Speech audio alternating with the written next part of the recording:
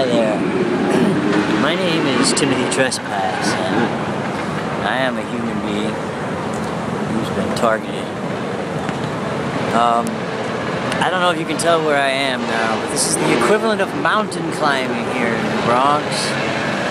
Rocks that go down about 2 stories, I don't know, maybe 3. And I'm way up here on the top of them. And although it may not look like much from this video, it's kind of cool being up here, way up here. See, there's rocks there, and rocks there, and rocks down there, and rocks over there.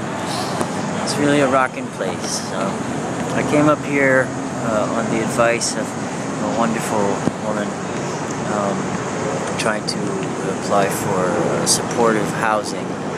And so I went through some process of the doctor, medical, whatever, breathing test, a blood something test. They put current through your feet and your hands, RF to measure the blood flow and the nerve workings and whatnot. Allergy test, which I've done before, you know, a bunch of allergens, no allergies. And maybe we'll get around to it. I gotta come back next week for the blood work and the psychosocial and the psych-eval and the da-da-da-da-da-da-da-da. But supposedly they may have placements for housing. I don't know. She told me that people are actually getting placed, and there's a sign that says housing placements take 4 to 8 weeks, da-da-da-da. And so I don't know. I'm gonna find out more about it.